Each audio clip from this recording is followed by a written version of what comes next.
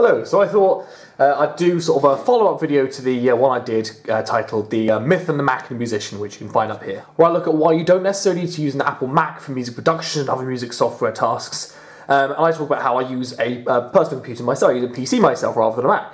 So I thought I'd show you my audio workstation.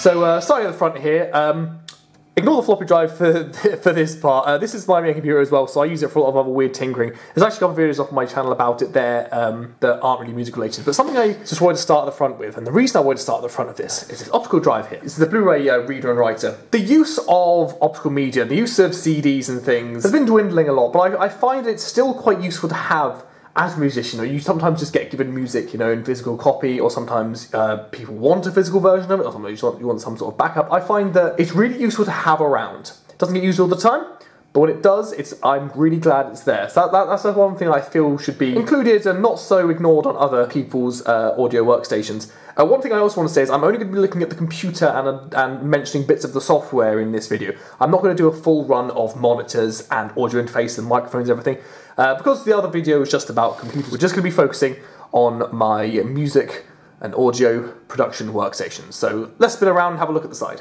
And so here we now have the inside of the computer. Now I built this one myself, which I definitely recommend for you know, serious audio production work. I know a lot of people talking about Macs again who keep the older style, sort of the tower like this style Mac Pros, rather than going for the sort of the dustbin design. And the big reason for that is there's so much you can actually change inside of it. That's part of the reason why I did opt to go with PC and build it myself. I can add things in and remove things as I need to and upgrade things. So let's start at the heart of all computers, the processors. Under here, I have an 8-core AMD FX, I think it's an 8350. By the way, this rig I built in late 2015, so you know, some of the parts are going to seem a bit out of date. I wanted a powerful, with a high clock speed and lots of cores processor for the time, and so far, yeah, it's paying off really well. Everything I chuck at it, it does really well. No complaints there. I know that in the gaming side of things, people sort of talk down on them a bit, but honestly, in the work I do, the cores they have, the speed and everything, it's perfect. So far, it's not failed to tackle anything I've thrown at it. And to go with that, we also have a Cooler Master, a Hyper Evo 212, just to keep it nice and cool. What we also then have, as well, is in here we have 16 gigabytes of DDR3 RAM. Obviously, with that FX processor, DDR3 is the best you could get. I've stuck 16 cores in it. It's done me brilliantly so far for audio production. The motherboard is the Asus Sabertooth 990FX Revision 2. I wanted a nice, tough, expandable motherboard for it, and so far, no hiccups, it works brilliantly. And what it also has is a USB 3.0. Obviously, that's a more common feature nowadays. This PC, like I said, is a couple of years old now, and it's really useful to have. Now, I do have this, which normally we don't talk about in audio workstations. This is my graphics card, because I use this for video production. Hence, you know, again, this video is going to be rendered using that, but also a bit of gaming. This is an NVIDIA GeForce GTX 970. Powering it all is a Corsair 750-watt power supply. Slightly overkill, but I like it that way. You know, you never have to worry about things running out. And then what we have is 5 drives. Now, it seems like there's only 4, but one of them is sneakily stuck up here. So we have up here one SSD. I believe this is a 62 gig SSD. We have a 250 gig SSD in there, and then we have 2 1TB drives and a 500 gig, which I think is also 7200 RPM drive, which is where I store everything.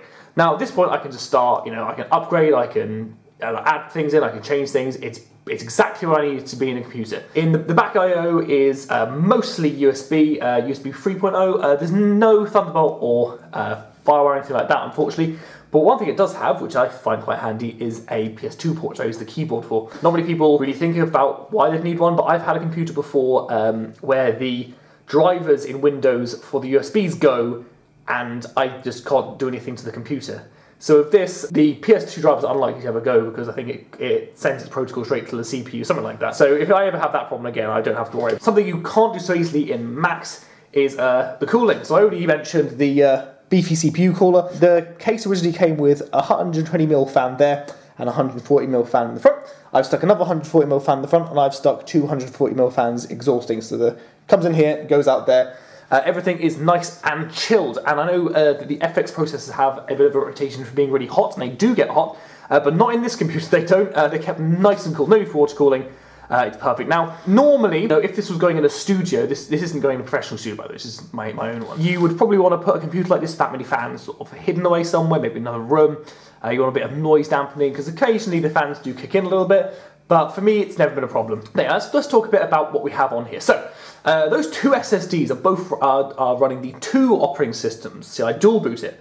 And the main one I've got on there is Windows 10 Professional Edition, and for that is what I mostly use things like Pro Tools, Sibelius, Guitar Pro on there.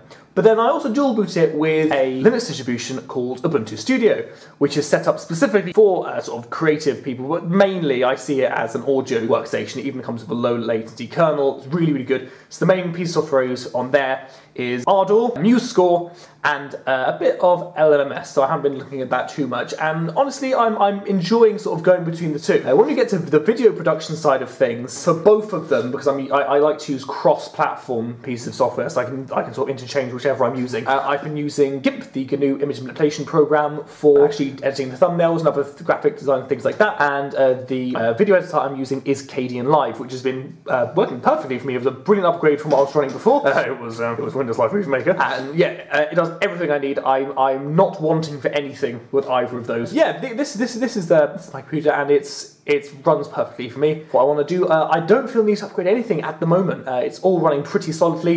Music production has been ace on it. Can't complain. And it did cost less than a Mac. Well, it cost about as much as a Mac. It was fairly expensive build at the time, but you know, I find it to be a bit more stable than that. So yeah, if you enjoyed, please like, share, and subscribe. Make sure you watch that other video, and I shall see you next time. Goodbye.